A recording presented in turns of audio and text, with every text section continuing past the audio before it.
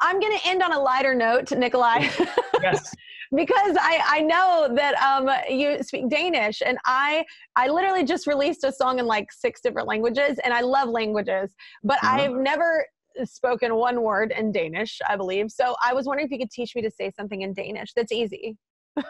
Something that's easy. Any preferences? Anything you want to know? I mean, how would I say, like, could I please have an apple Danish? Is that really hard? No, you say kan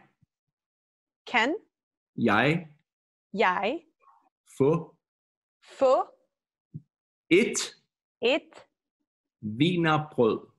Wienerbrød. Perfect. Can I få wienerbrød?